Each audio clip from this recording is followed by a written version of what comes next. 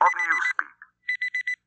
Newspeak is the official language of Oceania and has been devised... 1984, by George Orwell.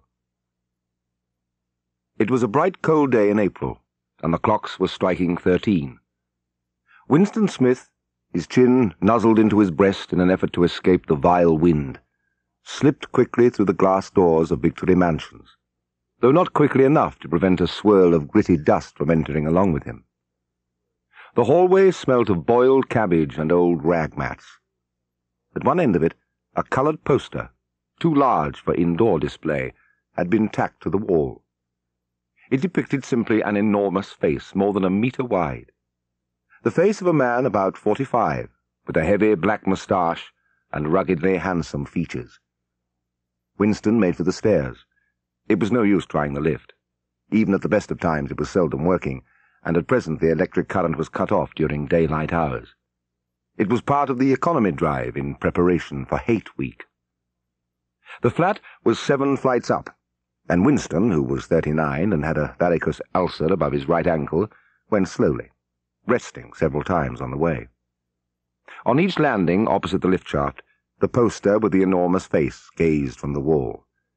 It was one of those pictures which are so contrived that the eyes follow you about when you move. "Big Brother is watching you," the caption ran beneath it. Inside the flat, a voice was reading out a list of figures that had something to do with the production of pig iron. The voice came from an oblong metal plaque like a dulled mirror, which formed part of the surface of the right-hand wall. Winston turned a switch, and the voice sank somewhat, though the words were still distinguishable. The instrument, the telescreen it was called, could be dimmed, but there was no way of shutting it off completely. He moved over to the window. A smallish, frail figure, the meagreness of his body merely emphasized by the blue overalls which were the uniform of the party. His hair was very fair, his face naturally sanguine, his skin roughened by coarse soap and blunt razor blades, and the cold of the winter that had just ended. Outside, even through the shut window pane, the world looked cold. Down in the street, little eddies of wind were whirling dust and torn paper into spirals. And though the sun was shining and the sky a harsh blue, there seemed to be no colour in anything, except the posters that were plastered everywhere. The black mustachioed face gazed down from every commanding corner. "Big Brother is watching you," the caption said, while the dark eyes looked deep into Winston's own. Behind Winston's back, the voice from the telescreen was still babbling away. The telescreen received and transmitted simultaneously. Any sound that Winston made above the level of a very low whisper would be picked up by it. Moreover, so long as he remained within the field of vision which the metal plaque commanded, he could be seen as well as heard. Winston kept his back turned to the telescreen. It was safer, though, as he well knew, even a back can be revealing. A kilometre away, the Ministry of Truth, his place of work, towered vast and white above the grimy landscape. This, he thought with a sort of vague distaste, this was London, chief city of Airstrip 1, itself the third most populous of the provinces of Oceania. He tried to squeeze out some childhood memory that should tell him whether London had always been quite like this. Were there always these vistas of rotting 19th-century houses, their sides shored up with balks of timber, their windows patched with cardboard and their roofs with corrugated iron, their crazy garden walls sagging in all directions, and the bomb sites where the plaster dust swirled in the air and the willow herbs straggled over the heaps of rubble, and the places where the bomb had cleared a larger patch and there had sprung up sordid colonies of wooden dwellings like chicken houses. But it was no use. He could not remember. Nothing remained of his childhood except a series of bright-lit tableaus occurring against no background and mostly unintelligible. The Ministry of Truth was startlingly different from any other building in sight. It was an enormous, pyramid-shaped structure of glittering white concrete, soaring up terrace after terrace, 300 metres into the air. From where Winston stood, it was just possible to read, picked out on its white face in elegant lettering, the 3 slogans of the party. War is peace. Freedom is slavery. Ignorance is strength. Scattered about London there were just 3 other buildings of similar appearance and size. They were the homes of the 3 other ministries. Apart from the Ministry of Truth, which concerned itself with news, there was the Ministry of Peace, which concerned itself with war, the Ministry of Love, which maintained law and order, and the Ministry of Plenty, which was responsible for economic affairs. Their names, in newspeak, Mini-True, Mini-Pax, Mini-Love, and Mini-Plenty. The Ministry of Love was the really frightening one. It was a place impossible to enter except on official business, and then only by penetrating a maze of barbed wire entanglements, steel doors, and hidden machine-gun nests. Even the streets leading up to its outer barriers were roamed by gorilla-faced guards in black uniforms, armed with jointed truncheons. Winston turned round abruptly. He had set his features into the expression of quiet optimism that is advisable to wear when facing the telescreen. He crossed the room into the tiny kitchen. He took down from a shelf a bottle of colourless liquid with a label marked Victory Gin. It gave off a sour, oily smell. Winston poured out nearly a teacupful and gulped it down like a dose of medicine. When the burning in his belly died down, the world began to look more cheerful. He took a cigarette from a pack marked Victory Cigarettes and went back to the living room. For some reason, the telescreen was in an unusual position in the room and did not command a complete view. There was an alcove to the left of the screen with a small table in it. By sitting in the alcove and keeping well back, Winston was able to keep outside the range of the telescreen. He could be heard, of course, but so long as he stayed in his chair, he could not be seen. From the table drawer, Winston took out a penholder, a bottle of ink, and a thick, quarto-sized blank book with a red back and a marble cover. It was a very beautiful book. He had seen it lying in the window of a frowsy little junk shop in a slummy quarter of town, and had been stricken immediately by an overwhelming desire to possess it. The party members were supposed not to go into ordinary shops, but the rule was not strictly kept, because there were various things, such as shoelaces and razor blades, which it was impossible to get hold of in any other way. He had bought it and carried it guiltily home in his briefcase.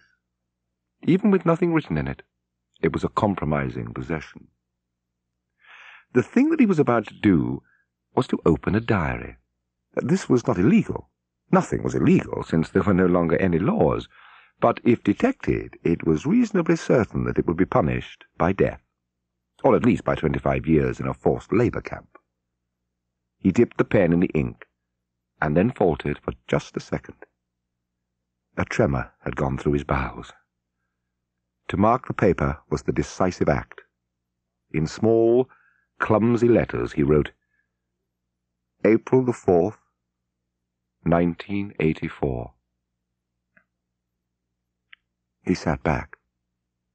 A sense of complete helplessness had descended upon him. To begin with, he did not know with any certainty that the year was 1984. It must be around that date, since he was fairly sure that his age was 39, and he believed that he had been born in 1944 or 1945. But it was never possible nowadays to pin down any date within a year or two. For some time he sat staring stupidly at the paper.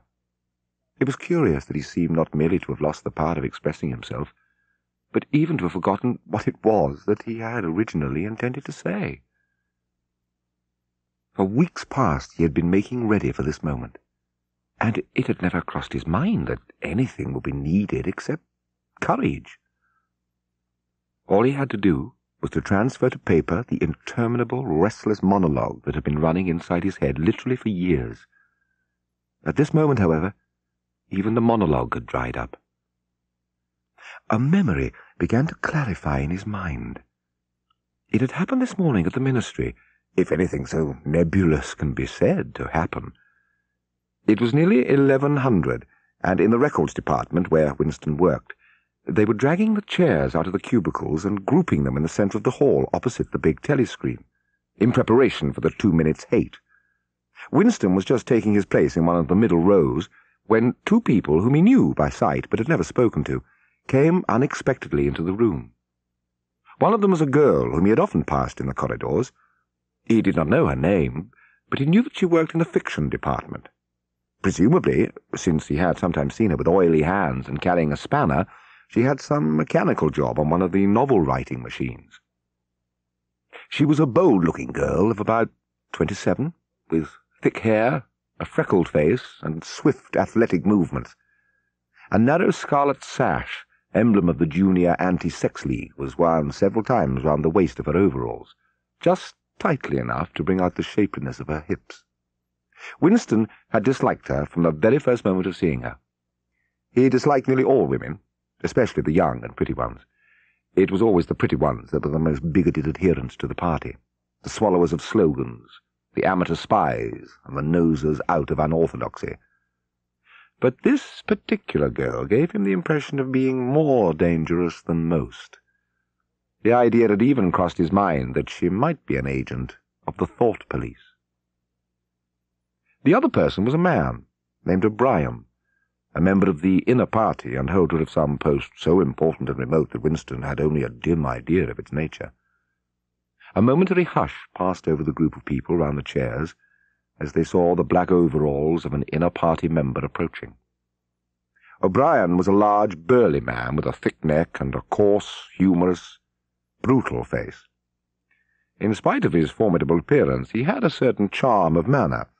Winston had seen O'Brien perhaps a dozen times in as many years. He felt deeply drawn to him because of a secretly held belief, or perhaps merely a hope, that O'Brien's political orthodoxy was not perfect. Something in his face suggested it irresistibly. At any rate, he had the appearance of being a person you could talk to if somehow you could cheat the telescreens and get him alone. Winston had never made the smallest effort to verify this guess. Indeed, there was no way of doing so. At this moment, O'Brien glanced at his wristwatch, saw that it was nearly 1100, and evidently decided to stay in the records department until the 2 minutes' hate was over. He took a chair in the same row as Winston, a couple of places away. The girl with dark hair was sitting immediately behind. The next moment, a hideous, grinding screech as of some monstrous machine running without oil burst from the big telescreen. It was a noise that set one's teeth on edge. As usual, the face of Emmanuel Goldstein, the enemy of the people, had flashed onto the screen. Goldstein was the renegade and backslider who once, long ago, how long ago nobody quite remembered, had been one of the leading figures of the party, almost on a level with Big Brother himself, and then had engaged in counter-revolutionary activities, had been condemned to death, and had mysteriously escaped and disappeared. The programs of the 2 minutes' hate varied from day to day, but there was none in which Goldstein was not the principal figure. He was the primal traitor, the earliest defiler of the party's purity. All subsequent crimes against the party sprang directly out of his teaching. Somewhere or other he was still alive, and hatching his conspiracies. Before they were 30 seconds into the hate, uncontrollable exclamations of rage were breaking out from half the people in the room. He was an object of hatred more constant than either Eurasia or Eastasia, since, when Oceania was at war with one of these powers, it was generally at peace with the other. But what was strange was that, although Goldstein was hated and despised by everybody, in spite of all this, his influence never seemed to grow less. Always there were fresh dupes waiting to be seduced by him. A day never passed when spies and saboteurs acting under his directions were not unmasked by the thought police. He was the commander of a vast, shadowy army, an underground network of conspirators dedicated to the overthrow of the state. The Brotherhood, its name was supposed to be. There were also whispered stories of a terrible book, a compendium of all the heresies of which Goldstein was the author, and which circulated clandestinely here and there. People referred to it, if at all, simply as the book. The dark-haired girl behind Winston had been crying out, "Swine! Swine!" And suddenly she picked up a heavy Newspeak dictionary and flung it at the screen. It struck Goldstein's nose and bounced off. The voice continued inexorably. Winston found he was shouting with the others and kicking his heel violently against the rung of his chair. At this moment the entire group of people broke into a deep, slow, rhythmical chant of B, B, B, B, over and over again. Winston's entrails seemed to grow cold. In the 2 minutes' hate he could not help sharing in the general delirium, but this subhuman chanting of B, B, B, B always filled him with horror. To dissemble your feelings and do what everyone else was doing was an instinctive reaction. But there was the space of a couple of seconds when the expression of his eyes might conceivably have betrayed him, and it was exactly at this moment that the significant thing happened. If, indeed, it did happen. Momentarily he caught O'Brien's eye. O'Brien had stood up. There was a fraction of a second when their eyes met, and for as long as it took to happen, Winston knew, yes, he knew, that O'Brien was thinking the same thing as himself. An unmistakable message had passed. "I am with you," O'Brien seemed to be saying to him. And then the flash of intelligence was gone, and O'Brien's face was as inscrutable as everyone else's. That was all, and he was already uncertain whether it had happened. Winston roused himself and sat up straighter at his little table. His eyes refocused on the page. He discovered that while he sat musing, it had also been writing, printing in large, neat capitals, "Down with Big Brother. Down with Big Brother. Down with Big Brother." Over and over again, filling half a page. He could not help feeling a tug of panic. Thought crime, they called it. Thought crime was not a thing that could be concealed. You might dodge successfully for a while, even for years, but sooner or later the thought police were bound to get you. For a moment he was seized by a kind of hysteria. He began writing in a hurried, untidy scrawl. "They'll shoot me. I don't care. They'll shoot me in the back of the neck. I don't care. Down with Big Brother. They always shoot you in the back of the neck. I don't care. Down with Big Brother." He sat back in his chair, slightly ashamed of himself, and laid down the pen. The next moment he started violently. There was a knocking at the door. "Already?" He sat still as a mouse, in the futile hope that whoever it was might go away at a single attempt. But no, the knocking was repeated. The worst thing of all would be to delay. His heart was thumping like a drum, but his face, from long habit, was probably expressionless. He got up and moved heavily towards the door. As he put his hand to the doorknob, Winston saw that he had left the diary open on the table. "Down with Big Brother" was written all over it in letters almost big enough to be legible across the room. It was an inconceivably stupid thing to have done. He drew in his breath and opened the door. Instantly a warm wave of relief flowed through him. A colourless, crushed-looking woman with wispy hair and a lined face was standing outside. It was the wife of his neighbour on the same floor. "Oh, comrade," she began in a dreary, whining sort of voice, "do you think you could come across and have a look at our kitchen sink? It's got blocked up and—" When Winston was back in his own flat, he stepped quickly past the telescreen and sat down at the table again.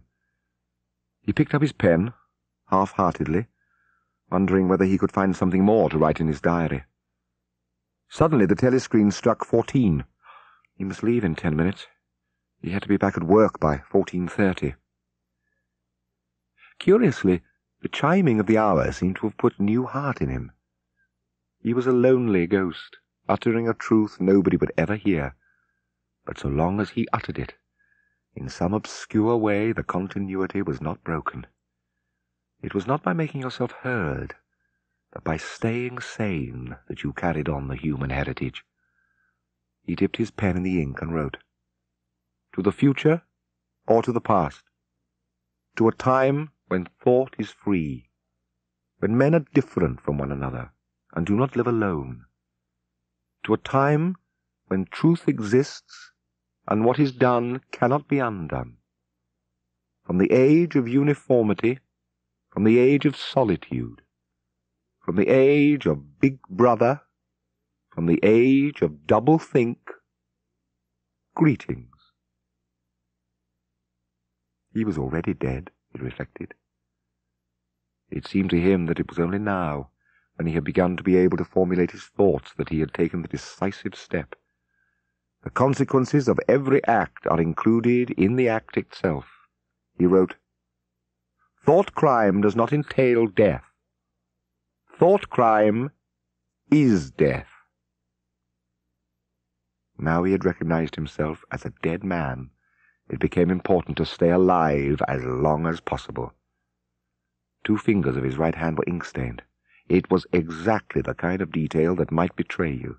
Some nosing zealot of the ministry, a woman probably, someone like the dark-haired girl from the fiction department, might start wondering why he had been writing during the lunch interval, why he had used an old-fashioned pen. What had he been writing? And then drop a hint in the appropriate quarter. He went to the bathroom and carefully scrubbed the ink away with the gritty, dark-brown soap which rasped your skin like sandpaper, and was therefore well adapted for this purpose. He put the diary away in the drawer.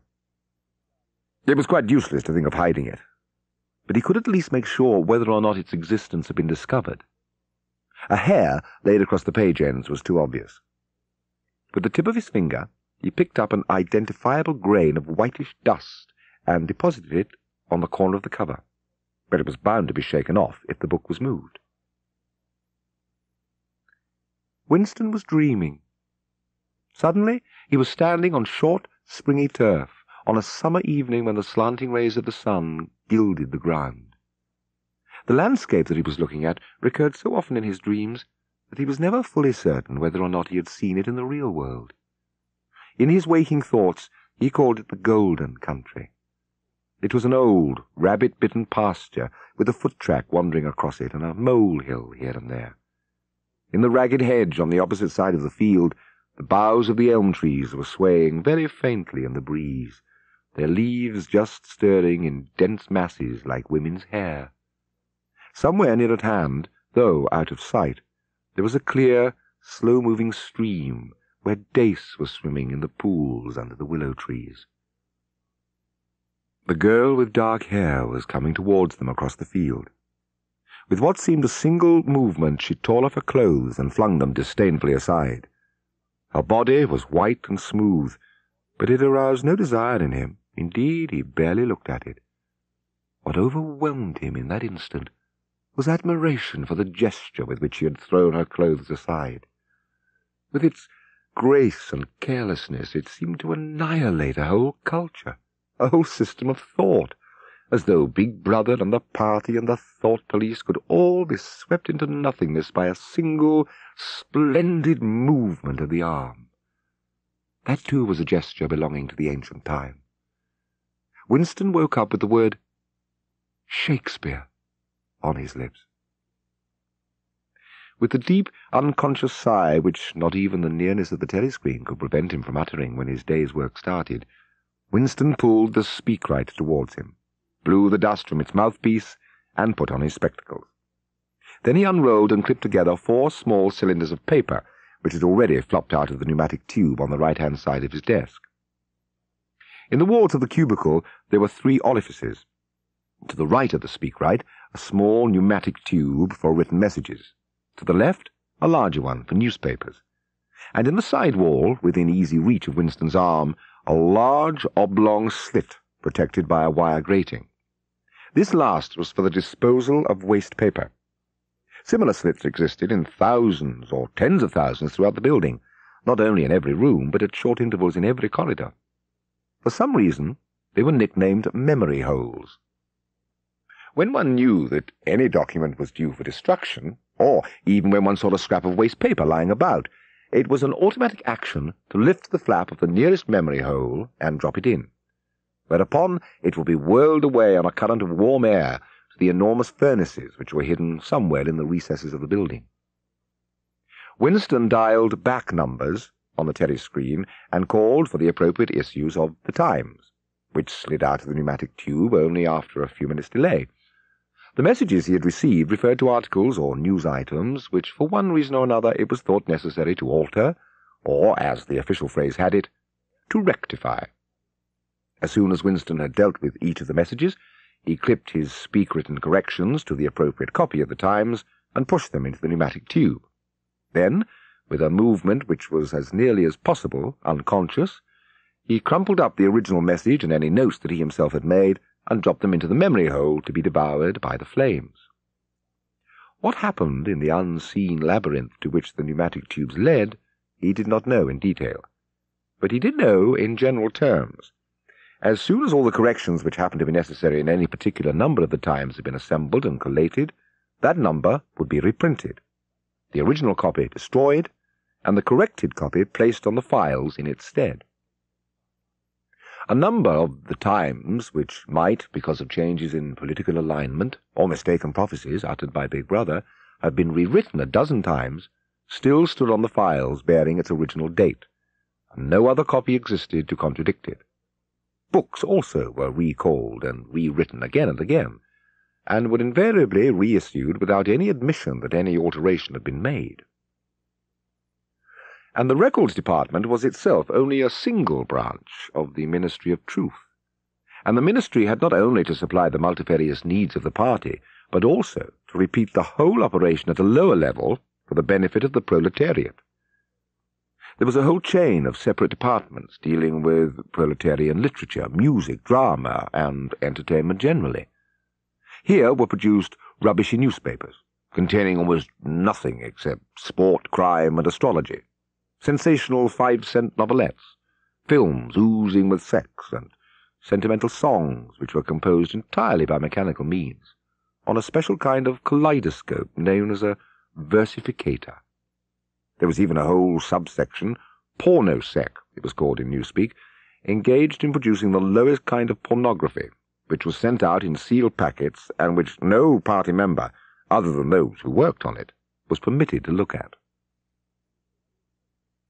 "If there is hope," wrote Winston, "it lies in the proles." If there was hope, it must lie in the proles, because only there, in those swarming, disregarded masses, 85% of the population of Oceania, could the force to destroy the party ever be generated. The party could not be overthrown from within. Its enemies, if it had any enemies, had no way of coming together, or even of identifying one another. Even if the legendary brotherhood existed, as just possibly it might, it was inconceivable that its members could ever assemble in large numbers. But the proles, if only they could somehow become conscious of their strength, would have no need to conspire. Surely, sooner or later, it must occur to them to do it. And yet, he wrote, "Until they become conscious, they will never rebel. And until after they have rebelled, they cannot become conscious." That, he reflected, might almost have been a transcription from one of the party textbooks. It might be true that the average human being was better off now than he had been before the Revolution. The only evidence to the contrary was the mute protest in your own bones, the instinctive feeling that the conditions you lived in were intolerable, and that at some other time they must have been different. It struck him that the truly characteristic thing about modern life was not its cruelty and insecurity, but simply its bareness, its dinginess, its listlessness. Life, if you looked about you, bore no resemblance not only to the lies that streamed out of the telescreens, but even to the ideals that the party were trying to achieve.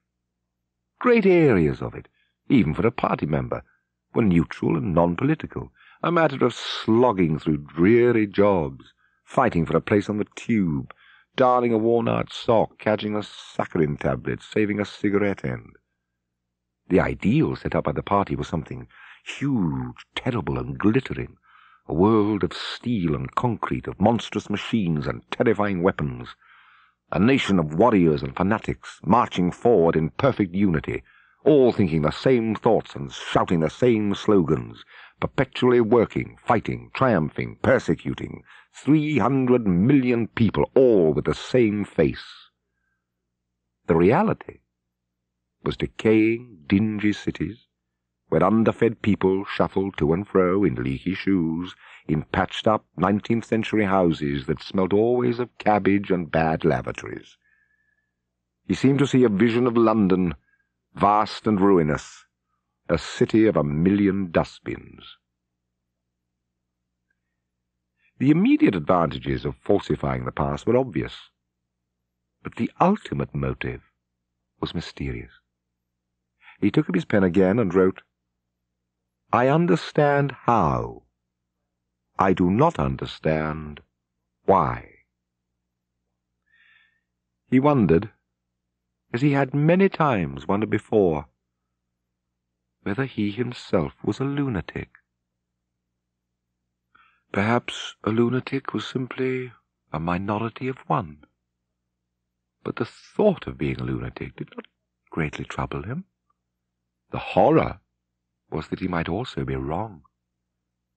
With the feeling that he was speaking to O'Brien, and also that he was setting forth an important axiom, he wrote, "Freedom is the freedom to say that 2 + 2 make 4. If that is granted, all else follows." From somewhere at the bottom of a passage, the smell of roasting coffee, real coffee, not Victory coffee, came floating out into the street. Winston paused involuntarily. For perhaps 2 seconds he was back in the half-forgotten world of his childhood. Then a door banged, seeming to cut off the smell as abruptly as though it had been a sound. He had walked several kilometres over pavements, and his varicose ulcer was throbbing. This was the second time in 3 weeks that he had missed an evening in the community centre. A rash act, since you could be certain that the number of your attendances at the centre was carefully checked. But this evening, as he came out of the ministry, the balminess of the April air had tempted him. On impulse, he had turned away from his bus stop and wandered off into the labyrinth of London, first south, then east, then north again, losing himself among unknown streets and hardly bothering in which direction he was going. He was in a narrow street with a few dark little shops interspersed among dwelling houses. Immediately above his head there hung 3 discoloured metal balls which looked as if they had once been gilded. He seemed to know the place. Of course! He was standing outside the junk shop where he had bought the diary. A twinge of fear went through him.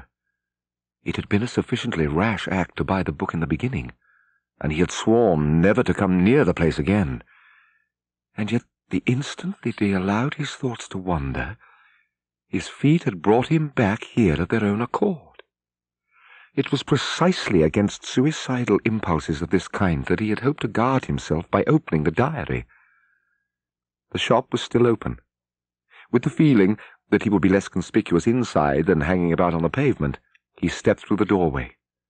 If questioned, he could plausibly say that he was trying to buy razor blades. The old proprietor had just lighted a hanging oil lamp, which gave off an unclean but friendly smell. "I recognized you on the pavement," he said immediately. "Is there anything special I can do for you, or did you just want to look round?" "I was passing," said Winston vaguely. "I just looked in." The tiny interior of the shop was uncomfortably full, but there was almost nothing in it of the slightest value. The floor space was very restricted, because all round the walls were stacked innumerable dusty picture frames. In the window there were trays of nuts and bolts, worn-out chisels, penknives with broken blades, tarnished watches that did not even pretend to be in going order, and other miscellaneous rubbish. Only on a small table in the corner was there a litter of odds and ends, lacquered snuff-boxes, agate brooches, and the like, which looked as though they might include something interesting. As Winston wandered over towards the table, his eye was caught by a round, smooth thing that gleamed softly in the lamplight, and he picked it up. It was a heavy lump of glass, curved on one side, flat on the other, making almost a hemisphere. There was a peculiar softness as of rainwater in both the colour and the texture of the glass. At the heart of it, magnified by the curved surface, there was a strange, pink, convoluted object that recalled a rose or a sea anemone. "What is it?"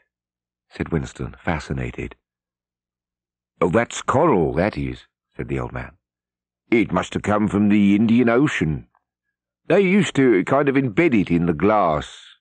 That wasn't made less than 100 years ago. More, by the look of it." "It's a beautiful thing," said Winston. "It is a beautiful thing," said the other appreciatively. "But there's not many that'd say so nowadays." He coughed. "Now, if it so happened that you wanted to buy it, that'd cost you $4. Winston immediately paid over the money and slid the coveted thing into his pocket. What appealed to him about it was not so much its beauty as the air it seemed to possess of belonging to an age quite different from the present one.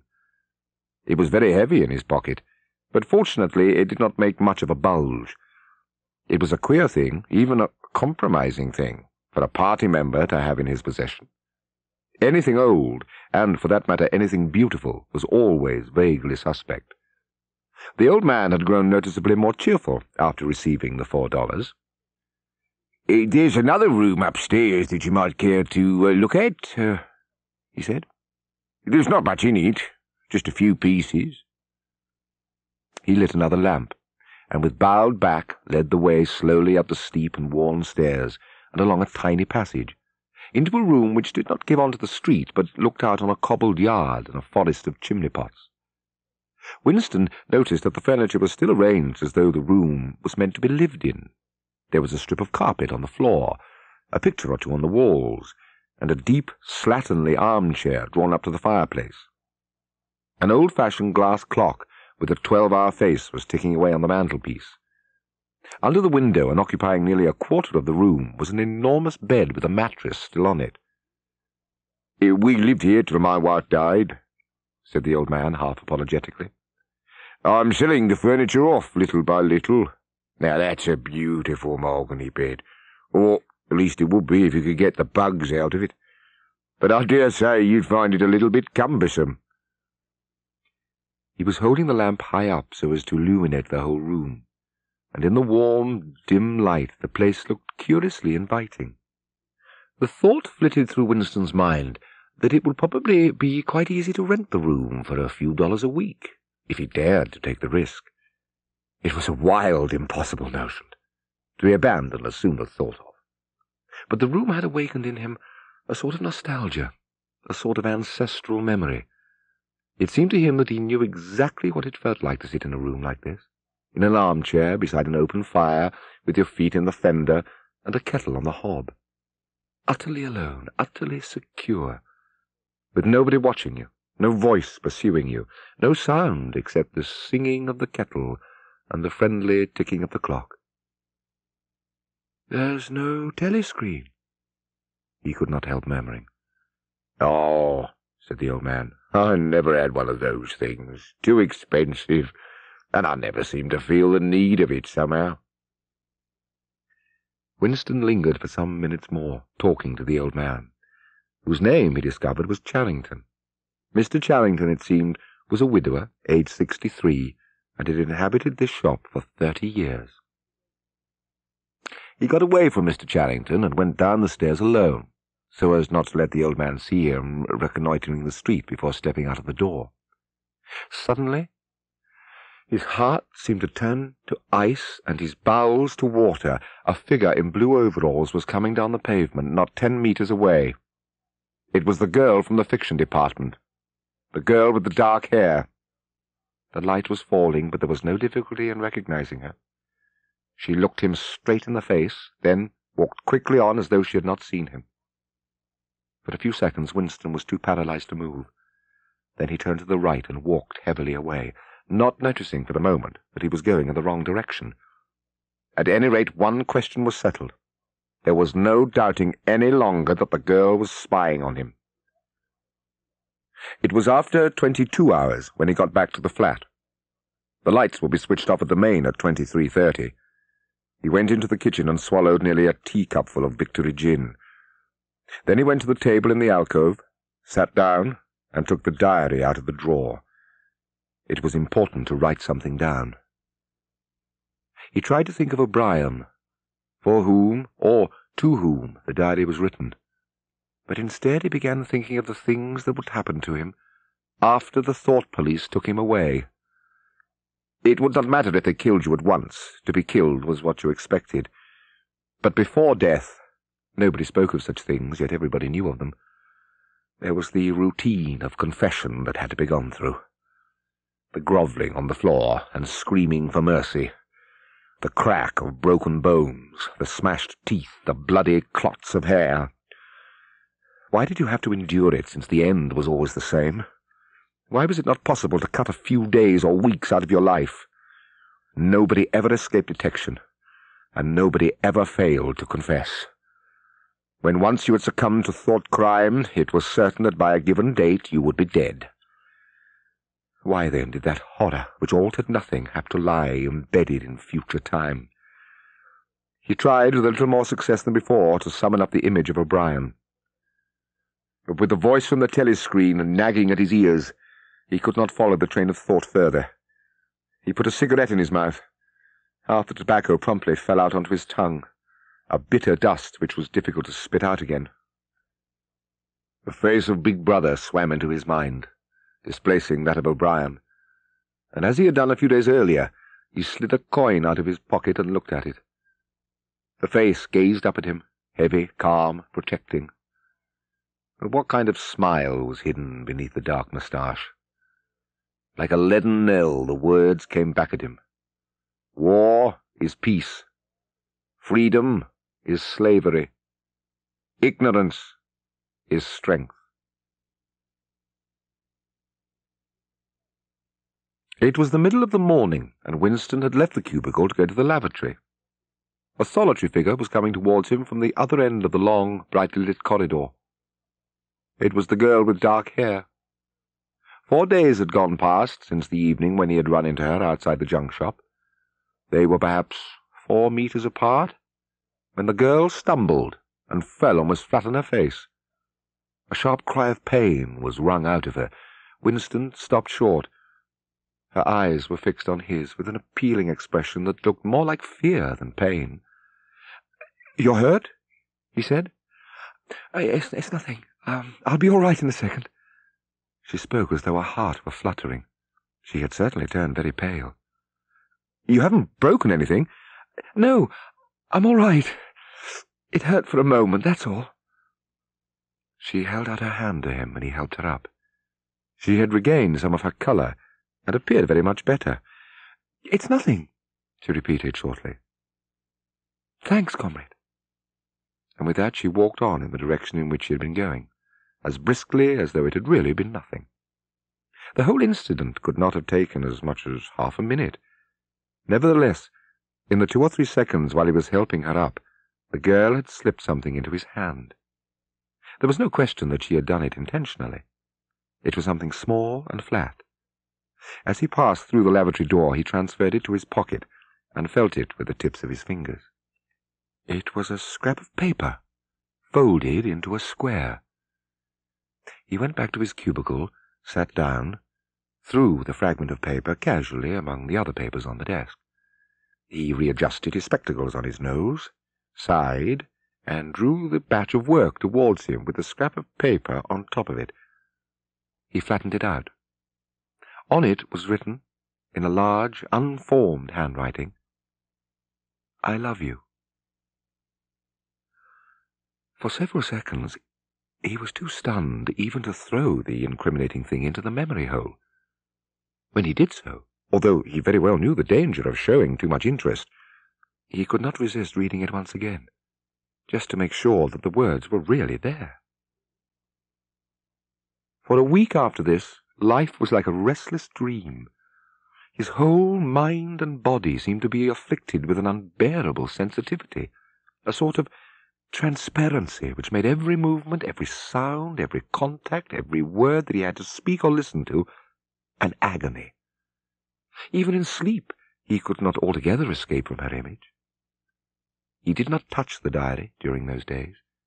If there was any relief, it was in his work, in which he could sometimes forget himself for 10 minutes at a stretch. At the end of the week they managed, by good luck, to sit at the same table in the canteen. With thundering heart, Winston did not look at her. He unpacked his tray and promptly began eating. A week had gone by since she had first approached him. She would have changed her mind. She must have changed her mind. Her cheek was almost near enough for him to feel its warmth. She began speaking in an expressionless voice, with lips barely moving, a mere murmur easily drowned by the din of voices. "Can you get Sunday afternoon off?" "Yes." "Then listen carefully. You'll have to remember this. Go to Paddington Station."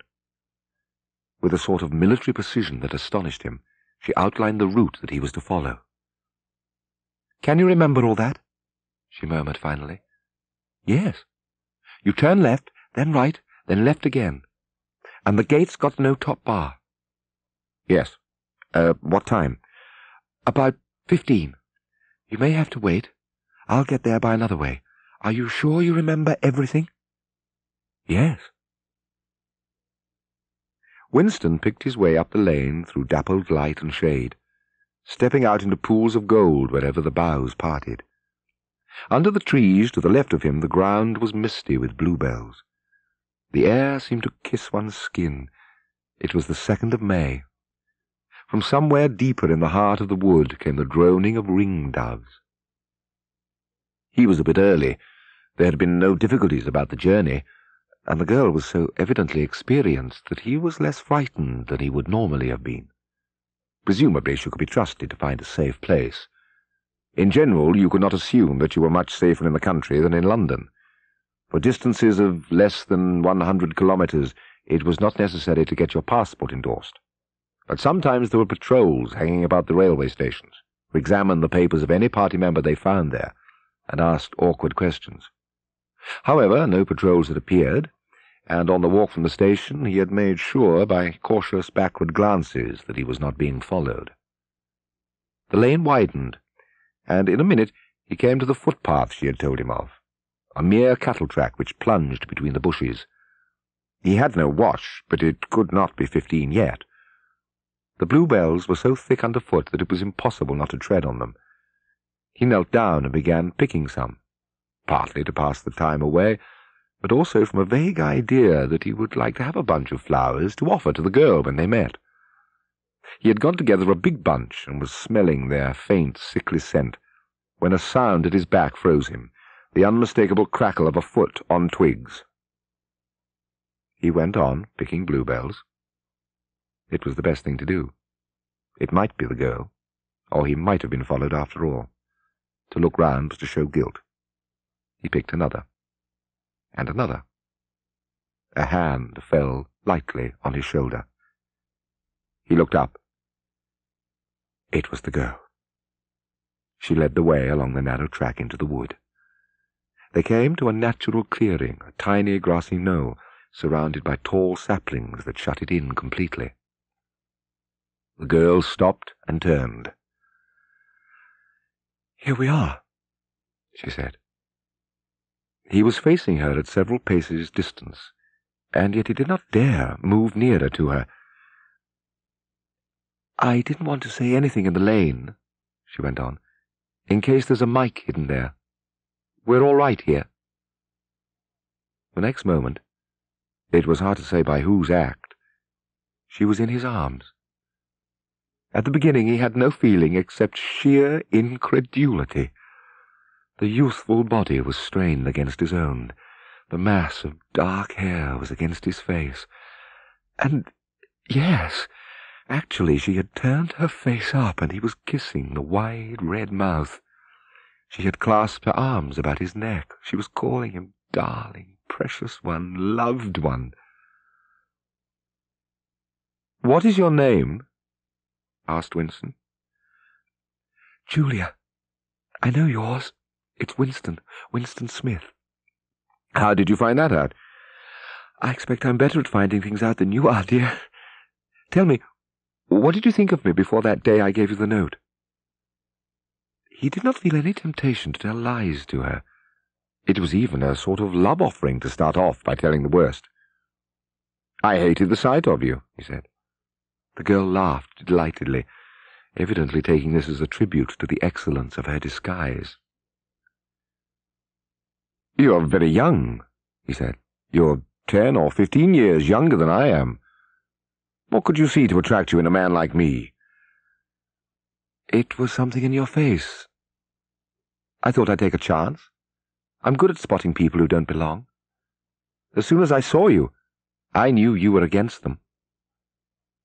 Them, it appeared, meant the party, and above all, the inner party, about whom she talked with an open, jeering hatred which made Winston feel uneasy, although he knew that they were safe here if they could be safe anywhere. A thing that astonished him about her was the coarseness of her language.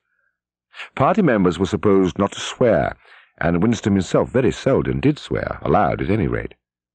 Julia, however, seemed unable to mention the party, and especially the inner party, without using the kind of words that you saw chalked up in dripping alleyways. He did not dislike it. It was merely one symptom of her revolt against the party and all its ways, and somehow it seemed natural and healthy, like the sneeze of a horse that smells bad hay. They left the clearing and wandered again through the checkered shade, with their arms round each other's waists whenever it was wide enough to walk two abreast. They stood in the shade of hazel bushes. The sunlight, filtering through innumerable leaves, was still hot on their faces. Winston looked out into the field beyond and underwent a curious, slow shock of recognition. He knew it by sight. "Isn't there a stream somewhere near here?" he whispered. "That's right. There is a stream. It's at the edge of the next field." "It's the golden country." "Almost," he murmured. "The golden country?" "Oh, it's nothing, really. A landscape I've seen sometimes in a dream." There was a direct, intimate connection between chastity and political orthodoxy. For how could the fear, the hatred, and the lunatic credulity which the party needed in its members be kept at the right pitch, except by bottling down some powerful instinct and using it as a driving force? The sex impulse was dangerous to the party, and the party had turned it to account. From the moment of declaring war on the party, it was better to think of yourself as a corpse. "We are dead," he said. "We're not dead yet," said Julia prosaically. "Not physically. 6 months, a year, 5 years, conceivably. I'm afraid of death. You are young, so presumably you're more afraid of it than I am. Obviously, we shall put it off as long as we can, but it makes very little difference. So long as human beings stay human, death and life are the same thing." "Oh, rubbish! Which would you sooner sleep with, me or a skeleton? Don't you enjoy being alive? Don't you like feeling? This is me. This is my hand. This is my leg. I'm real. I'm solid. I'm alive. Don't you like this?" She twisted herself round and pressed her bosom against him. He could feel her breasts, ripe yet firm through her overalls.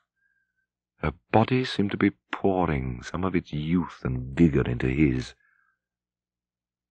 "Yes, I like that," he said. "Then stop talking about dying." Winston looked round the shabby little room above Mr. Charrington's shop. Beside the window, the enormous bed was made up, with ragged blankets and a coverless bolster.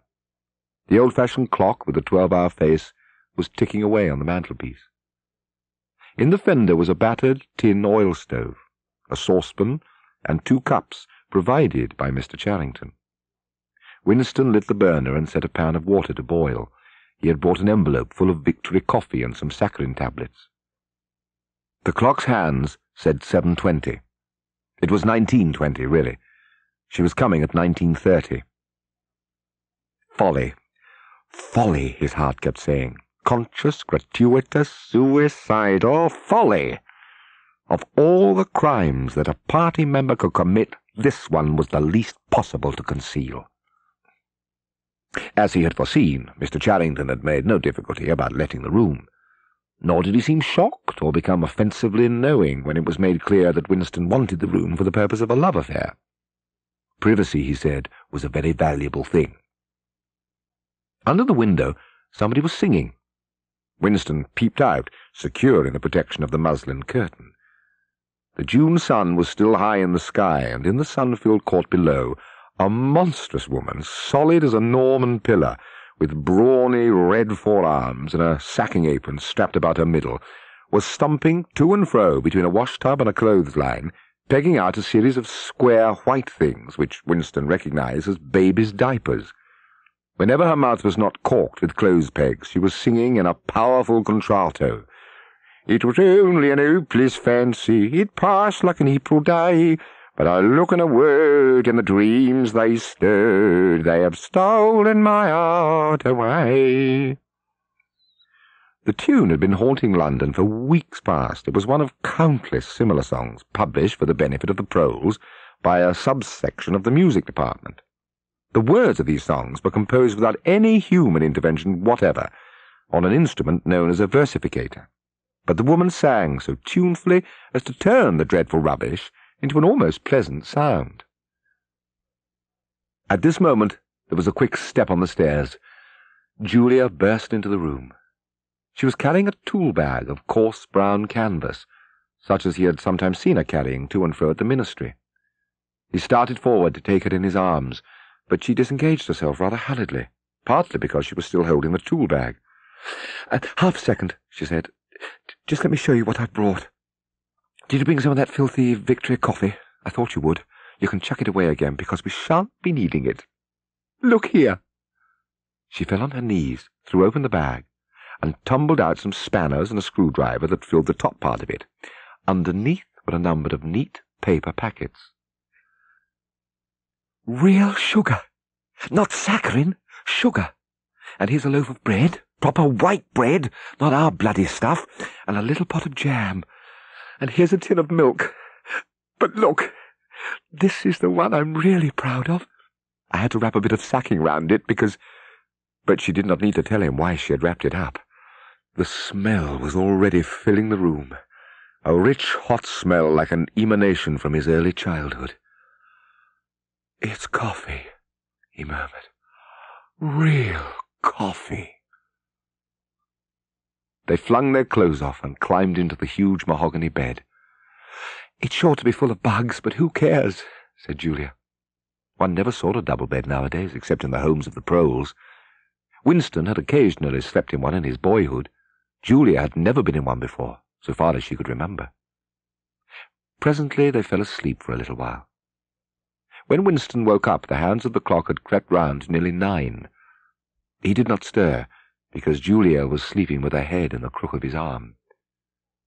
He wondered vaguely whether, in the abolished past, it had been a normal experience to lie in a bed like this, in the cool of a summer evening, a man and a woman with no clothes on, making love when they chose, talking of what they chose, not feeling any compulsion to get up, simply lying there and listening to peaceful sounds outside.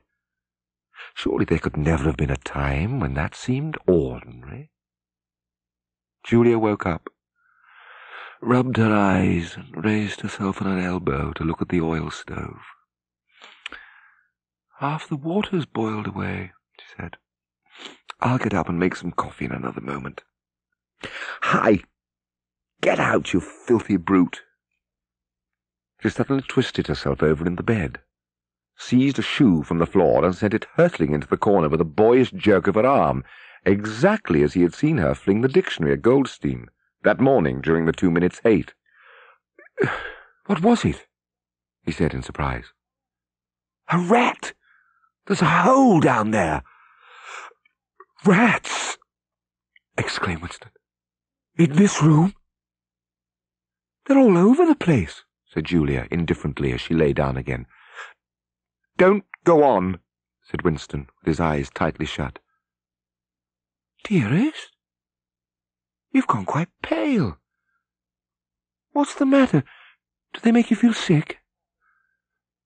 "Of all horrors in the world, a rat!"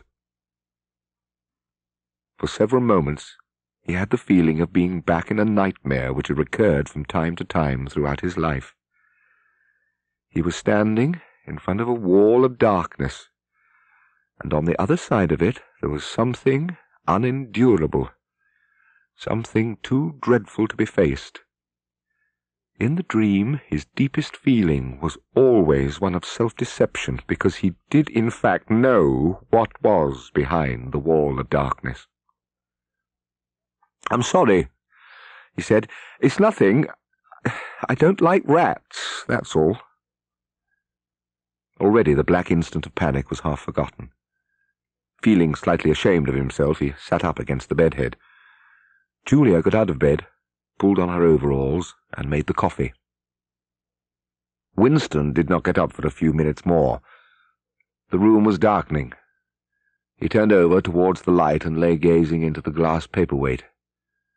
He had the feeling that he could get inside it. The paperweight was the room he was in, and the coral was Julia's life and his own, fixed in a sort of eternity at the heart of the crystal. The weather was baking hot. In the labyrinthine ministry, the windowless, air-conditioned rooms kept their normal temperature, but outside, the pavement scorched one's feet, and the stench of the tubes at the rush hours was a horror. The preparations for Hate Week were in full swing, and the staffs of all the ministries were working overtime. Processions, meetings, military parades, lectures, waxworks, displays, film shows, telescreen programs all had to be organized. Stands had to be erected, effigies built, slogans coined, songs written, rumors circulated, photographs faked. Julia's unit in the fiction department had been taken off the production of novels and was rushing out a series of atrocity pamphlets. Winston, in addition to his regular work, spent long periods every day in going through back files of the Times and altering and embellishing news items which were to be quoted in speeches. In the room over Mr. Charrington's shop, when they could get there, Julia and Winston lay side by side on a stripped bed under the open window, naked for the sake of coolness. The rat had never come back, but the bugs had multiplied hideously in the heat. It did not seem to matter. Dirty or clean, the room was paradise.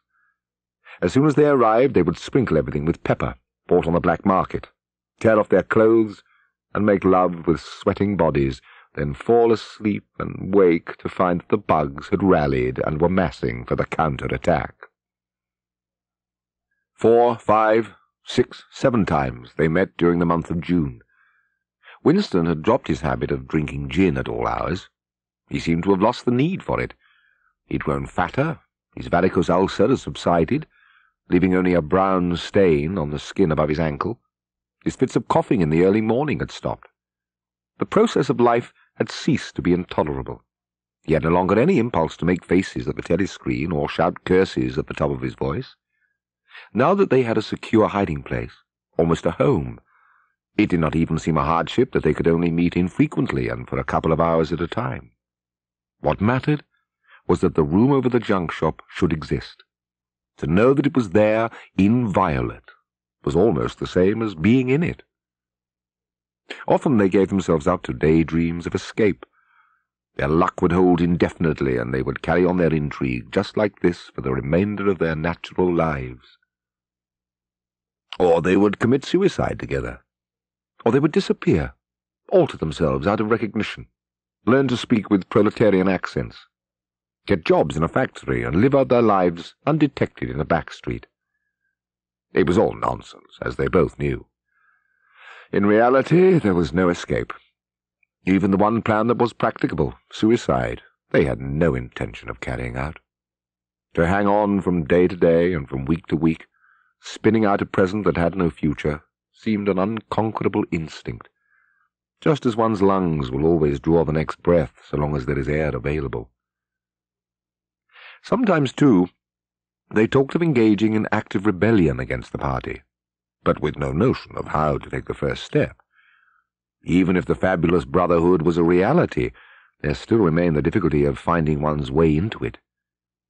He told her of the strange intimacy that existed, or seemed to exist, between himself and O'Brien, and of the impulse he sometimes felt simply to walk into O'Brien's presence, announce that he was the enemy of the party, and demand his help.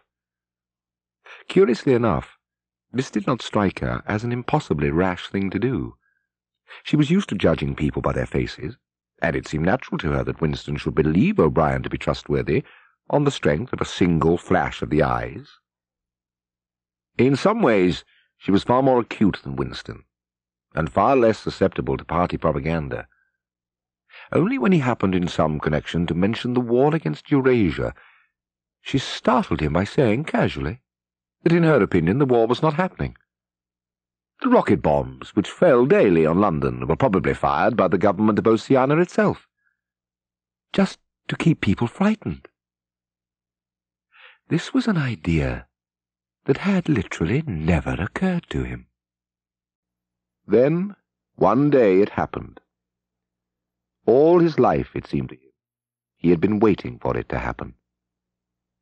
He was walking down the long corridor at the ministry, and he was almost at the spot where Julia had slipped the note into his hand, when he became aware that someone larger than himself was walking just behind him. The person, whoever it was, gave a small cough, evidently as a prelude to speaking. Winston stopped abruptly and turned. It was O'Brien. At last they were face to face, and it seemed that his only impulse was to run away. His heart bounded violently. He would have been incapable of speaking. O'Brien, however, had continued forward in the same movement, laying a friendly hand for a moment on Winston's arm, so that the two of them were walking side by side. He began speaking with the peculiar grave courtesy that differentiated him from the majority of inner-party members. "I had been hoping for an opportunity of talking to you," he said. "I was reading one of your Newspeak articles in the Times the other day. You take a scholarly interest in Newspeak, I believe." "Hardly scholarly," he said. I'm only an amateur."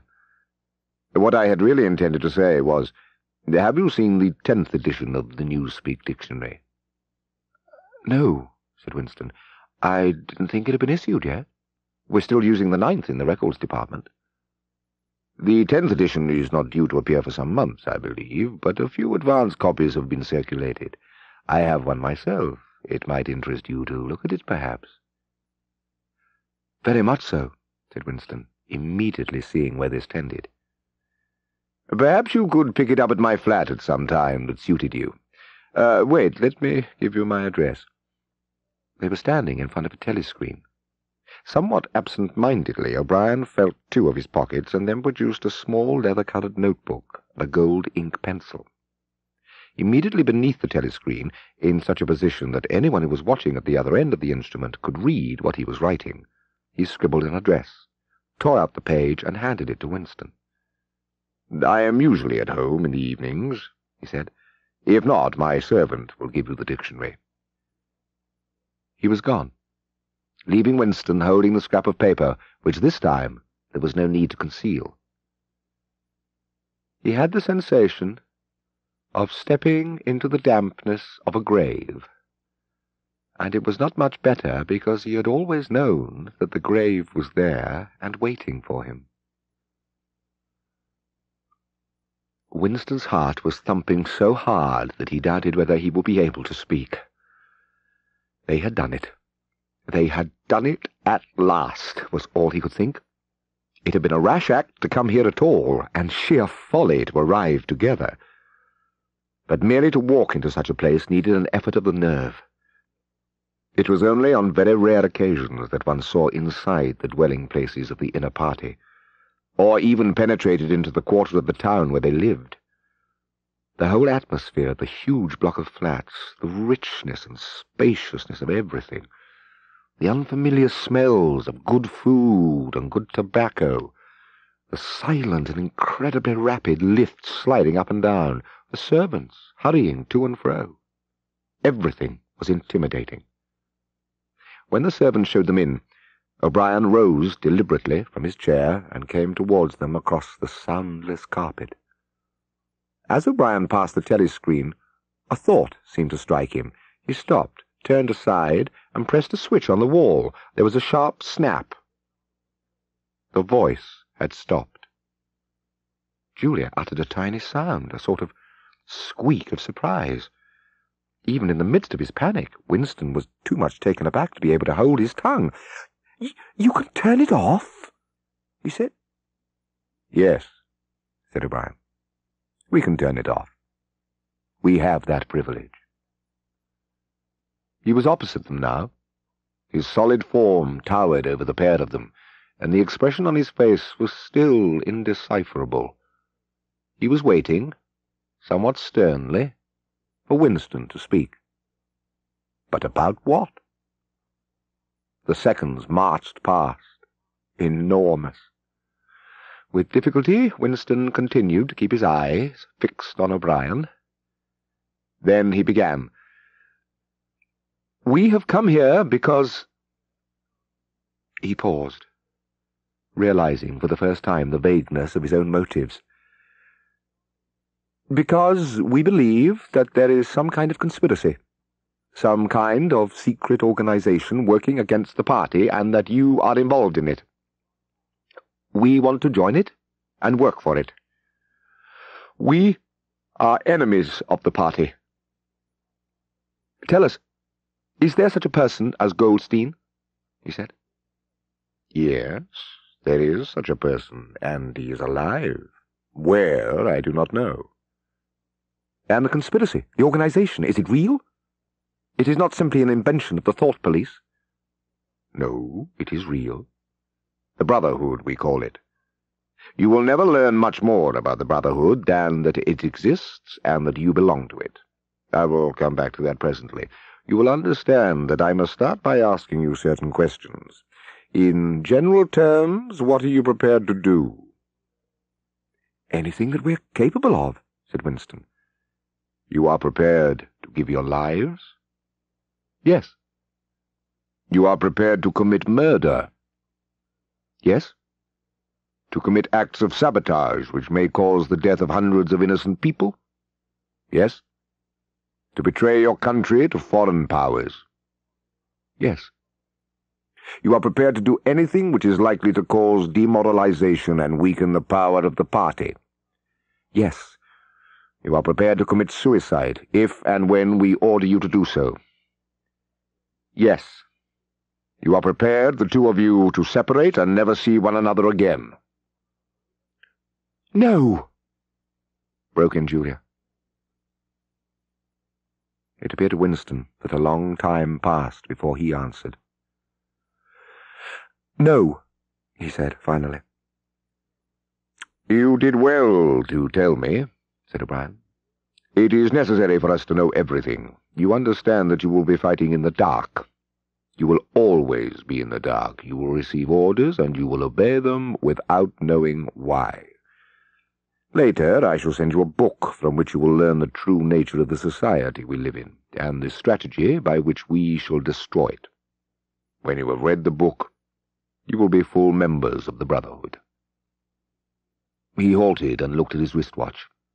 "It is almost time for you to leave. There are details to be settled," he said. "I assume that you have a hiding place of some kind?" Winston explained about the room over Mr. Charrington's shop. "That will do for the moment. Later we will arrange something else for you. It is important to change one's hiding place frequently. Meanwhile, I shall send you a copy of the book." At the door, Winston looked back, but O'Brien seemed already to be in the process of putting him out of mind. He was waiting with his hand on the switch that controlled the telescreen. Within 30 seconds, it occurred to him, O'Brien would be back at his interrupted and important work on behalf of the party. Winston was gelatinous with fatigue. Gelatinous was the right word. It had come into his head spontaneously. His body seemed to have not only the weakness of a jelly, but its translucency. He had worked more than 90 hours in 5 days for Hate Week. So had everyone else in the ministry. Now it was all over, and he had literally nothing to do. No party work of any description until tomorrow morning. He could spend 6 hours in the hiding place and another 9 in his own bed. Slowly, in mid-afternoon sunshine, he walked up a dingy street in the direction of Mr. Charrington's shop, keeping one eye open for the patrols, but irrationally convinced that this afternoon there was no danger of anyone interfering with him. With a sort of voluptuous creaking in his joints, he climbed the stair about Mr. Charrington's shop. He was tired, but not sleepy any more. He opened the window, lit the dirty little oil stove, and put on a pan of water for coffee. Julia would arrive presently. Meanwhile, there was the book. It was a heavy black volume, amateurishly bound, with no name or title on the cover. The print also looked slightly irregular. The pages were worn at the edges and fell apart, easily, as though the book had passed through many hands. The inscription on the title page ran, "The Theory and Practice of Oligarchical Collectivism," by Emmanuel Goldstein. Winston stopped reading, in comfort and safety. He was alone, no telescreen, no ear at the keyhole, no nervous impulse to glance over his shoulder or cover the page with his hand. He settled deeper into the armchair and put his feet up on the fender. It was bliss. It was eternity. Suddenly, as one sometimes does with a book of which one knows that one will ultimately read and reread every word, he opened it at a different place and found himself at Chapter 3. He went on reading. Chapter 3. War is Peace. The splitting up of the world into 3 great superstates was an event which could be, and indeed was, foreseen before the middle of the 20th century. With the absorption of Europe by Russia and of the British Empire by the United States, 2 of the 3 existing powers, Eurasia and Oceania, were already effectively in being. The third, Eastasia, only emerged as a distinct unit after another decade of confused fighting. The frontiers between the 3 superstates are in some places arbitrary, and in others they fluctuate according to the fortunes of war, but in general they follow geographical lines. In one combination or another, these 3 superstates are permanently at war, and have been so for the past 25 years. War, however, is no longer the desperate, annihilating struggle that it was in the early decades of the 20th century. It is a warfare of limited aims, between combatants who are unable to destroy one another, have no material cause for fighting, and are not divided by any genuine ideological difference.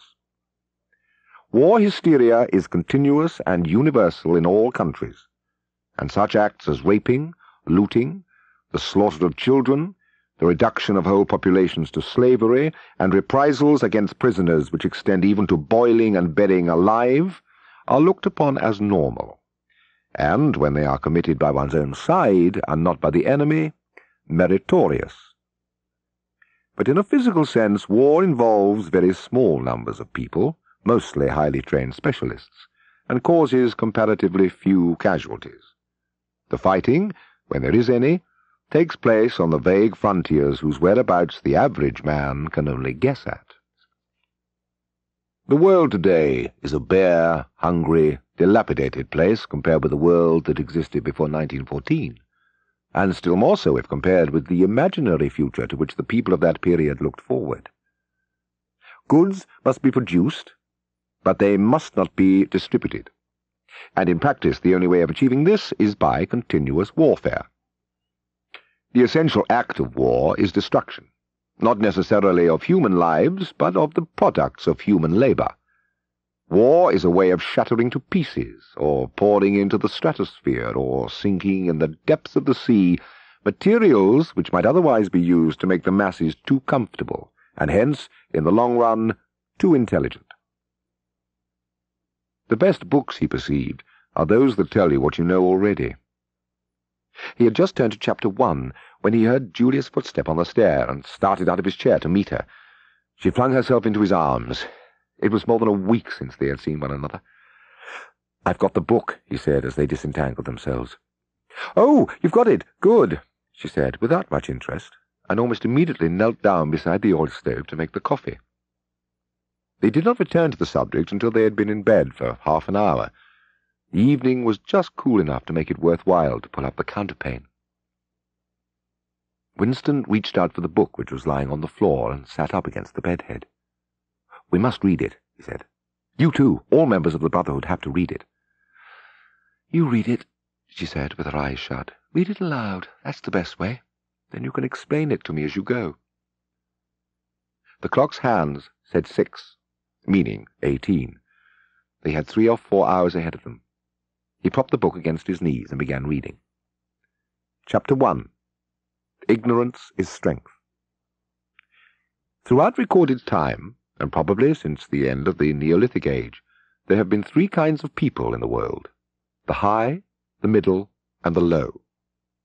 The aims of these 3 groups are entirely irreconcilable. The aim of the high is to remain where they are. The aim of the middle is to change places with the high. The aim of the low, when they have an aim, for it is an abiding characteristic of the low that they are too much crushed by drudgery to be more than intermittently conscious of anything outside their daily lives, is to abolish all distinctions and create a society in which all men shall be equal. Thus, throughout history, a struggle which is the same in its main outlines recurs over and over again.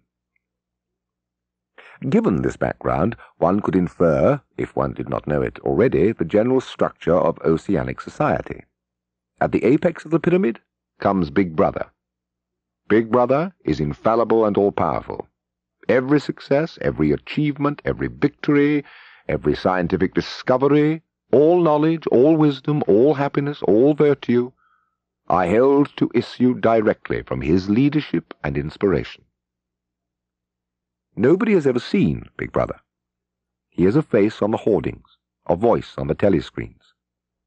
We may be reasonably sure that he will never die, and there is already a considerable uncertainty as to when he was born. Big Brother is the guise in which the party chooses to exhibit itself to the world. His function is to act as a focusing point for love, fear, and reverence, emotions which are more easily felt towards an individual than towards an organization. Below Big Brother comes the inner party, its numbers limited to 6 millions, or something less than 2% of the population of Oceania. Below the inner party comes the outer party, which, if the inner party is described as the brain of the state, may be justly likened to the hands. Below that come the dumb masses, whom we habitually refer to as the proles, numbering perhaps 85% of the population. In the terms of our earlier classification, the proles are the low. All the beliefs, habits, tastes, emotions, mental attitudes that characterize our time are really designed to sustain the mystique of the party and prevent the true nature of present-day society from being perceived. A party member lives from birth to death under the eye of the thought police. Even when he is alone, he can never be sure that he is alone. A party member is expected to have no private emotions and no respites from enthusiasm. He is supposed to live in a continuous frenzy of hatred of foreign enemies and internal traitors, triumph over victories, and self-abasement before the power and wisdom of the party. The discontents produced by his bare, unsatisfying life are deliberately turned outwards and dissipated by such devices as the 2 minutes hate. In old speak, it is called, quite frankly, reality control. In new speak, it is called doublethink, though doublethink comprises much else as well. Doublethink means the power of holding 2 contradictory beliefs in one's mind simultaneously and accepting both of them. Even the names of the 4 ministries by which we are governed exhibit a sort of impudence in their deliberate reversal of the facts. The Ministry of Peace concerns itself with war, the Ministry of Truth with lies, the Ministry of Love with torture, and the Ministry of Plenty with starvation. These contradictions are not accidental, nor do they result from ordinary hypocrisy. They are deliberate exercises in doublethink. For it is only by reconciling contradictions that power can be retained indefinitely. In no other way could the ancient cycle be broken. If human equality is to be forever averted, if the high, as we have called them, are to keep their places permanently, then the prevailing mental attitude must be controlled insanity. But there is one question which until this moment we have almost ignored. It is, why should human equality be averted? Supposing that the mechanics of the process have been rightly described, what is the motive for this huge, accurately planned effort to freeze history at a particular moment of time? Here we reach the central secret. As we have seen, the mystique of the party, and above all of the inner party, depends upon doublethink. But deeper than this lies the original motive, the never-questioned instinct that first led to the seizure of power and brought doublethink, the thought police, continuous warfare, and all the other necessary paraphernalia into existence afterwards. This motive really consists... Winston stopped reading. If there was hope, it lay in the prose.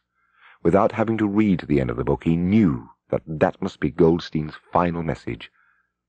The future belonged to the prose.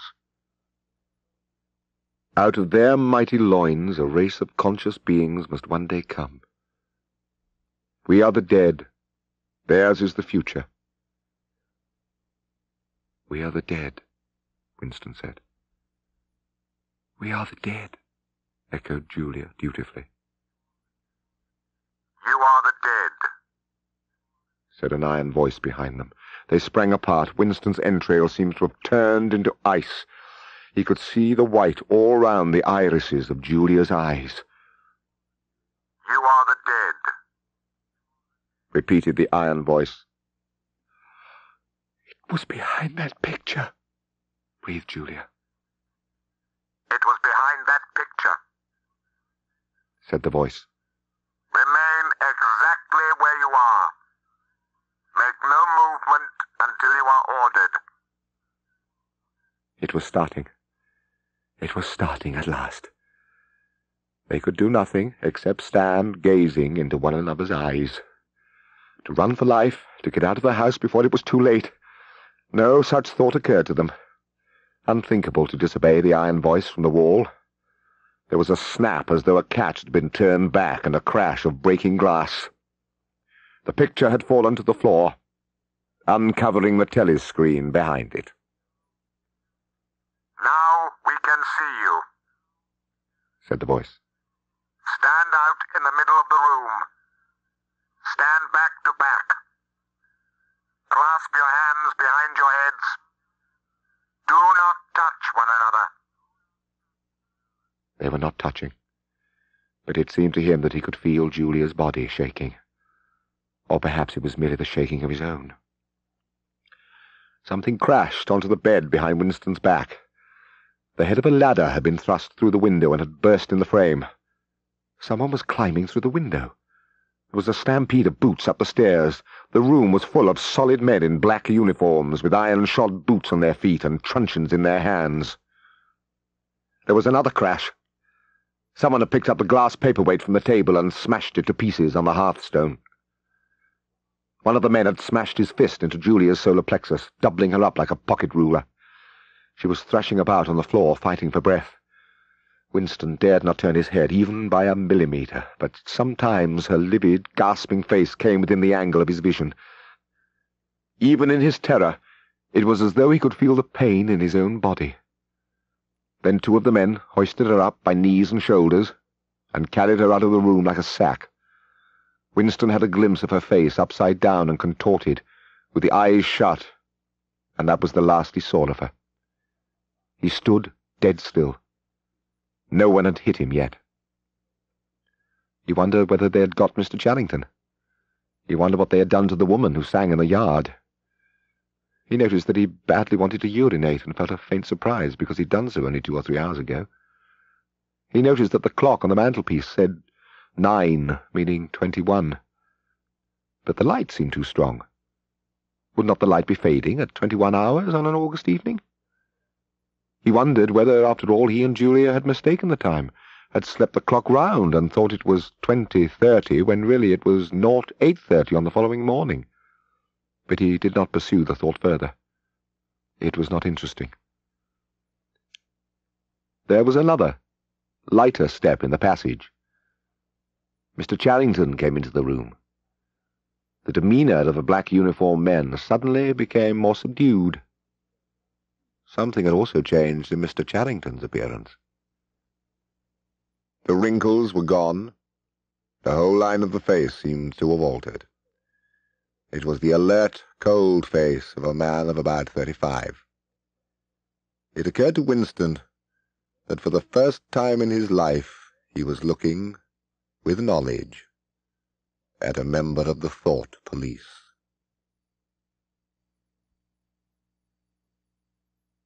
He did not know where he was. Presumably he was in the Ministry of Love, but there was no way of making certain.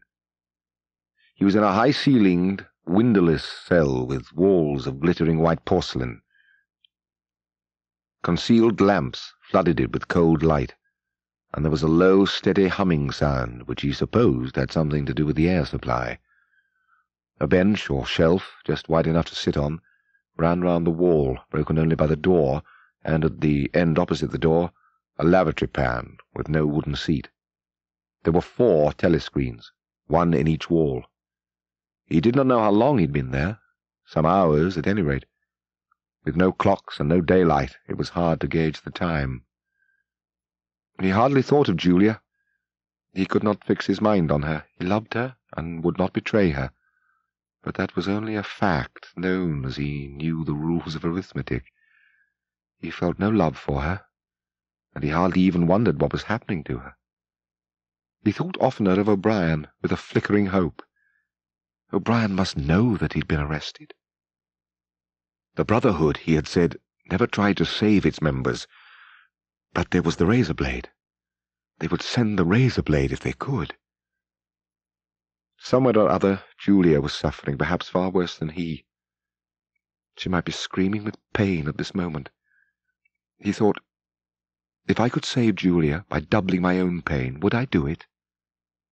Yes, I would. But that was merely an intellectual decision taken because he knew that he ought to take it. He did not feel it. In this place you could not feel anything except pain and foreknowledge of pain. There was the sound of marching boots outside. The steel door opened with a clang. O'Brien came in. Winston started to his feet. The shock of the sight had driven all caution out of him. For the first time in many years he forgot the presence of the telescreen. "They've got you too!" he cried. "They got me a long time ago," said O'Brien, with a mild, almost regretful irony. He stepped aside. From behind him there emerged a broad-chested guard with a long black truncheon in his hand. Winston was lying on something that felt like a camp bed, except that it was higher off the ground, and that he was fixed down in some way so that he could not move. Light that seemed stronger than usual was falling on his face. O'Brien was standing at his side, looking down at him intently. At the other side of him stood a man in a white coat holding a hypodermic syringe. The nightmare had started. How many times he had been beaten, how long the beatings had continued, he could not remember. Always there were 5 or 6 men at him simultaneously. Their real weapon was the merciless questioning that went on and on, hour after hour, tripping him up, laying traps for him, twisting everything that he said, convicting him at every step of lies and self-contradiction, until he began weeping as much from shame as from nervous fatigue.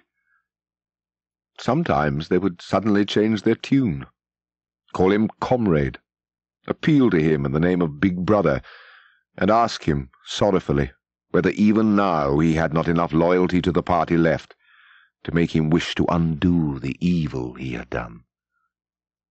O'Brien was the tormentor. He was the protector. He was the inquisitor. He was the friend.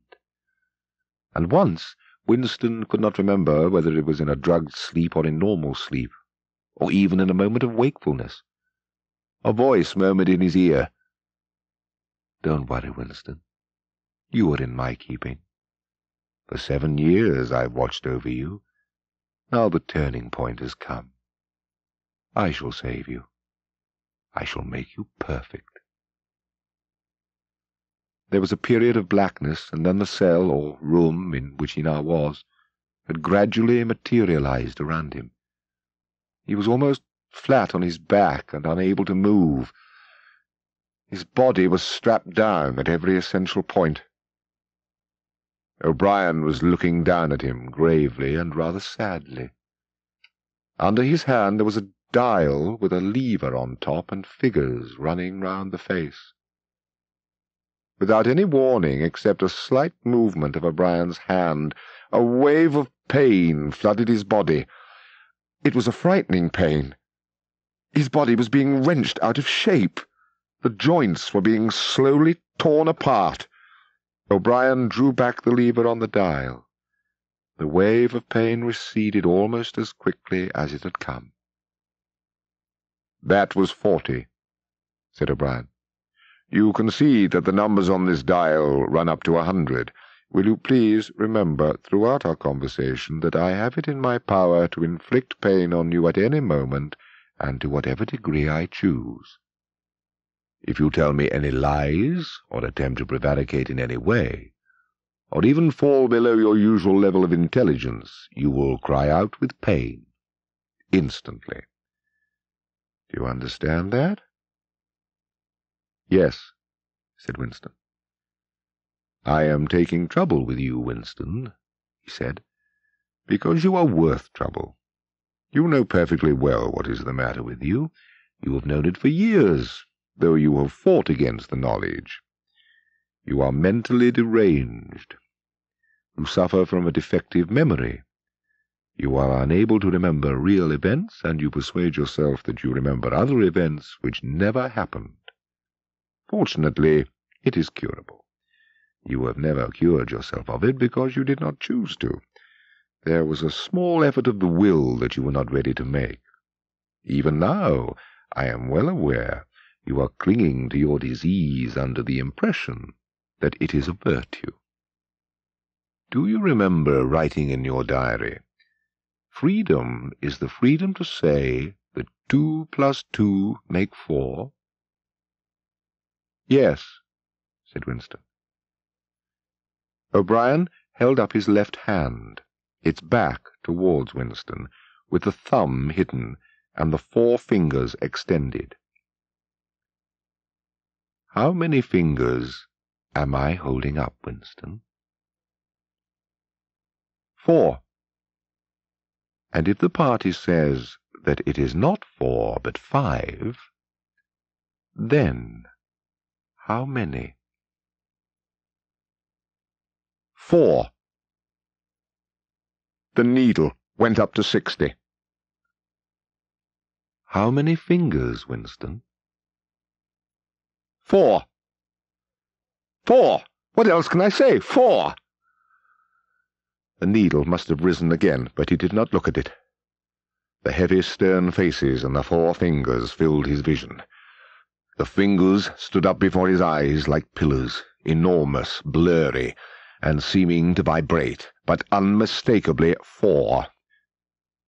How many fingers, Winston? 4! Stop it! Stop it! How can you go on? 4! 4! How many fingers, Winston? 5! 5! 5! No, Winston, that is no use. You are lying. You still think there are 4. How many fingers, please? 4! 5! 4! Anything you like, only stop it! Stop the pain! The pain lessened again. He opened his eyes. O'Brien had drawn back the lever. "How many fingers, Winston?" "4. I suppose there are 4. I would see 5 if I could. I'm trying to see 5. "Which do you wish? To persuade me that you see 5, or really to see them?" "Really to see them." "Again," said O'Brien. Perhaps the needle was 80, 90. Winston could not intermittently remember why the pain was happening. Behind his screwed-up eyelids, a forest of fingers seemed to be moving in a sort of dance, weaving in and out, disappearing behind one another and reappearing again. He was trying to count them. He could not remember why. He knew only that it was impossible to count them, and that this was somehow due to the mysterious identity between 5 and 4. The pain died again. When he opened his eyes, it was to find that he was still seeing the same thing. Innumerable fingers, like moving trees, were still streaming past in either direction, crossing and recrossing. He shut his eyes again. "How many fingers am I holding up, Winston?" "I don't know. I don't know. You will kill me if you do that again. 4, 5, 6. In all honesty, I don't know."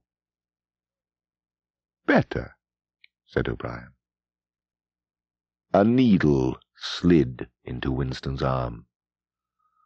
Almost in the same instant, a blissful, healing warmth spread all through his body. The pain was already half forgotten. He opened his eyes and looked up gratefully at O'Brien. O'Brien leant over Winston's face.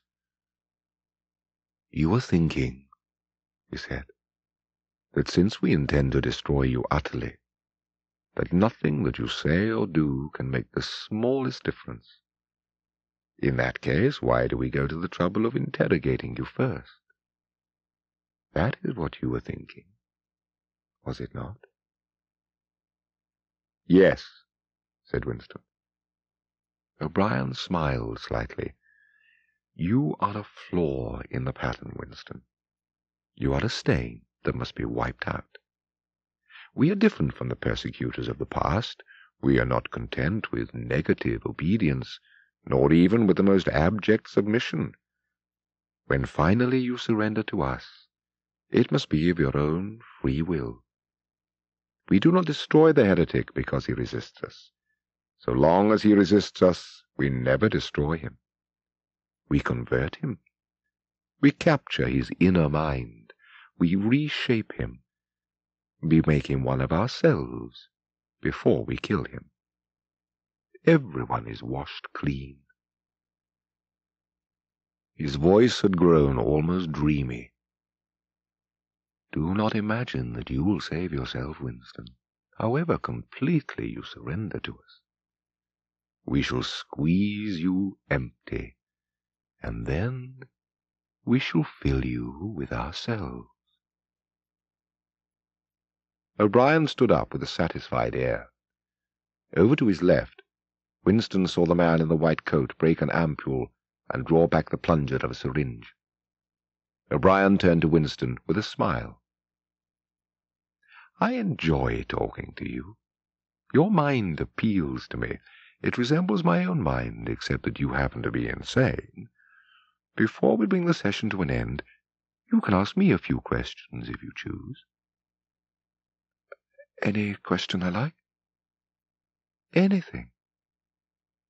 He saw that Winston's eyes were upon the dial. "It is switched off. What is your first question?" "What have you done with Julia?" said Winston. O'Brien smiled again. "She betrayed you, Winston. Immediately, unreservedly. I have seldom seen anyone come over to us so promptly. You would hardly recognize her if you saw her. All her rebelliousness has been burned out of her. It was a perfect conversion, a textbook case." "You tortured her?" O'Brien left this unanswered. "Next question," he said. Does Big Brother exist? Of course he exists. The party exists. Big Brother is the embodiment of the party. Does he exist in the same way as I exist? You do not exist, said O'Brien. Does the Brotherhood exist? That, Winston, you will never know. If we choose to set you free when we have finished with you, and if you live to be 90 years old, still you will never learn whether the answer to that question is yes or no. As long as you live, it will be an unsolved riddle in your mind. But you've read Goldstein's book, said Winston. I wrote it. That is to say, I collaborated in writing it. Is it true what he says? A description, yes. Tell me, how soon will they shoot me? It might be a long time, said O'Brien. You are a difficult case, but don't give up hope. Everyone is cured sooner or later. In the end, we shall shoot you. But before that, you must be cured. Intellectually, there's very little wrong with you. It is only emotionally that you have failed to make progress. Tell me, Winston, and remember, no lies. You know that I am always able to detect a lie. Tell me, what are your true feelings towards Big Brother? I hate him. You hate him? Good. Then the time has come for you to take the last step. You must love Big Brother. It is not enough to obey him. You must love him. He released Winston with a little push towards the guards. Room 101, he said. The next cell was bigger than most he had been in, but he hardly noticed his surroundings. All he noticed was that there were 2 small tables straight in front of him, each covered with green baize. One was only a meter or 2 from him. The other was further away, nearer the door. He was strapped upright in a chair, so tightly that he could move nothing, not even his head. For a moment he was alone, then the door opened, and O'Brien came in.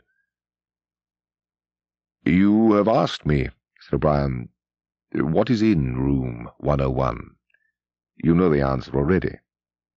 The thing that is in room 101 is the worst thing in the world. The door opened again. A guard came in, carrying something made of wire, a box or basket of some kind. He set it down on the further table. Because of the position in which O'Brien was standing, Winston could not see what the thing was. The worst thing in the world, said O'Brien, varies from individual to individual. It may be burial alive, or death by fire, or by drowning, or by impalement, or 50 other deaths. There are cases where it is some quite trivial thing, not even fatal. He had moved a little to one side, so that Winston had a better view of the thing on the table. It was an oblong wire cage with a handle on top for carrying it by. Fixed to the front of it was something that looked like a fencing mask with the concave side outwards. Although it was 3 or 4 meters away from him, he could see that the cage was divided lengthways into 2 compartments, and that there was some kind of creature in each. In your case, said O'Brien, the worst thing in the world happens to be rats. A sort of premonitory tremor, a fear of what he was not certain, had passed through Winston as soon as he caught his first glimpse of the cage. But at this moment the meaning of the mask-like attachment in front of it suddenly sank into him. His bowels seemed to turn to water. "You can't do that!" he cried out in a high, cracked voice. "You couldn't! You couldn't! It's impossible!" O'Brien picked up the cage, and as he did so, pressed something in it. There was a sharp click. Winston made a frantic effort to tear himself loose from the chair. It was hopeless. Every part of him, even his head, was held immovably. O'Brien moved the cage nearer. It was less than a metre from Winston's face. "I have pressed the first lever," said O'Brien. "You understand the construction of this cage? The mask will fit over your head, leaving no exit. When I press this other lever, the door of the cage will slide up. These starving brutes will shoot out of it like bullets." The cage was nearer. It was closing in. To think even with a split-second left, to think was the only hope. Suddenly the foul, musty odour of the brutes struck his nostrils. There was a violent convulsion of nausea inside him, and he almost lost consciousness. Suddenly he was shouting frantically over and over, "Do it to Julia! Do it to Julia! Not me! Julia! I don't care what you do to her! Tear her face off! Strip her to the bones! Not me! Julia! Not me!" There was the cold touch of wire against his cheek. But through the darkness that enveloped him he heard another metallic click, and knew that the cage door had clicked shut and not open.